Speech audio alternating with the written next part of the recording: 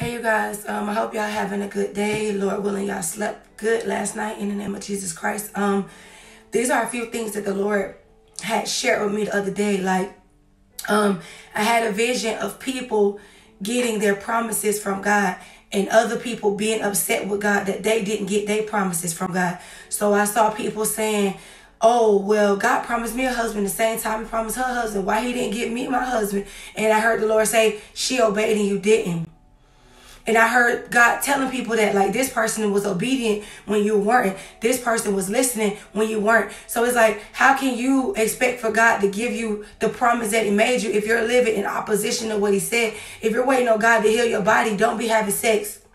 If you're waiting on God to give you a baby, a child, and a husband, do not be out here, having abortions, taking Plan Bs. If you're waiting on God to give you a career, don't be out here doing things that'll get you thrown in jail in Jesus' name.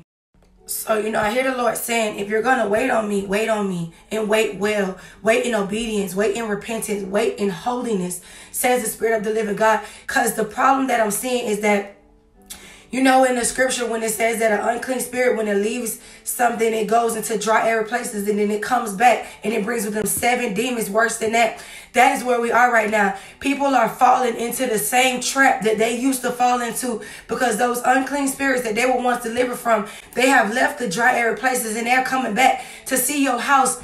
You're not fully really living for God. So they're coming back bringing 7 more demons worse than itself in the name of Jesus Christ. So in this season, you're going to have to truly live a repentant life, a holy life, a righteous lifestyle so you can stay clean in the sight of God, so you can stay blameless in the sight of God. Hallelujah. In the name of Jesus Christ, hear this word from the Lord and repent, for the kingdom of God is at hand in Jesus' name.